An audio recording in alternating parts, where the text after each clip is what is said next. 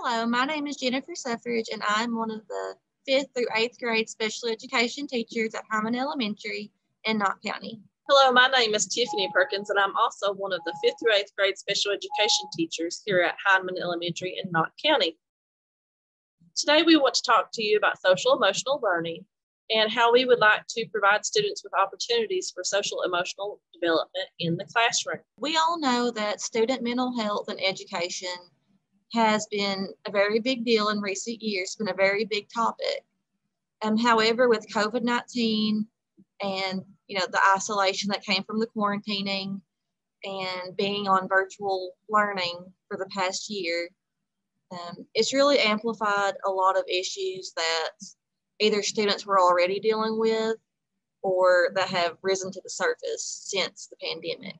This year, we've been lucky to have most of our students back in person, but we've noticed that we're dealing with a lot of defiant and non-compliant behaviors. And through discussions with our colleagues and talking with students, we all agreed that students weren't really handling their social emotional lives very well.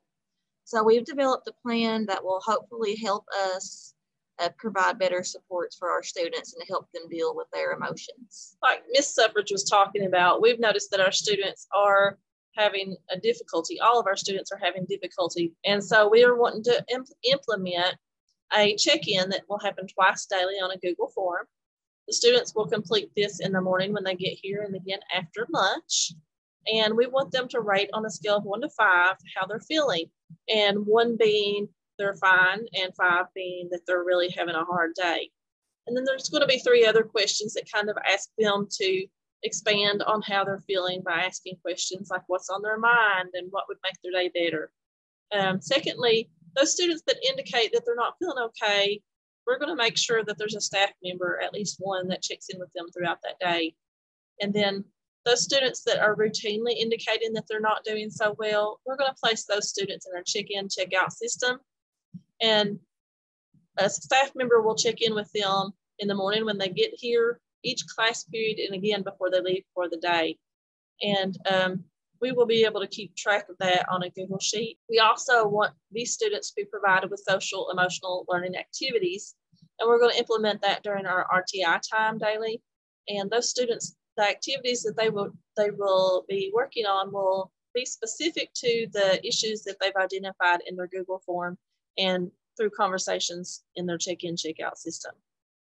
Also, we anticipate that our students will be learning skills to help with their social emotional well-being. And due to this improvement in being able to cope with their emotions, we expect that here at our school, behavior incidents will decrease. We're going to monitor the behavior incidents first by checking with our administration to see how many behavior referrals they're currently getting. And then we're going to routinely check in with them to see like how much is being turned into the office in order to gauge if our plan is successful or not. If it seems like it's not working very well, then we're going to readjust, because our students are so important to us and their success is very important to us. So it's really important that we get it right for them.